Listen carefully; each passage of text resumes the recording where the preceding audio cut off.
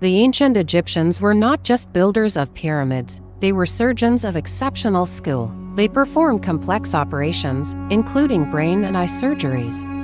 At a time when the rest of the world was still groping in the dark, the Edwin Smith Papyrus, dating back to around 1600 BCE, continues to astonish modern physicians.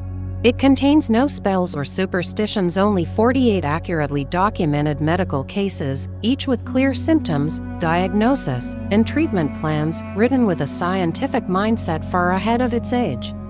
Antibiotics, before the term even existed, in a scene that feels as if it belongs in a modern laboratory. The ancient Egyptians used moldy bread to treat wounds. They did not know the word penicillin, but they understood its effect. Today we know that this mold contained a natural antibiotic, used in practice thousands of years before the official discovery of penicillin. Here, history smiles with quiet irony, as if modern science were rediscovering what the ancient world once knew.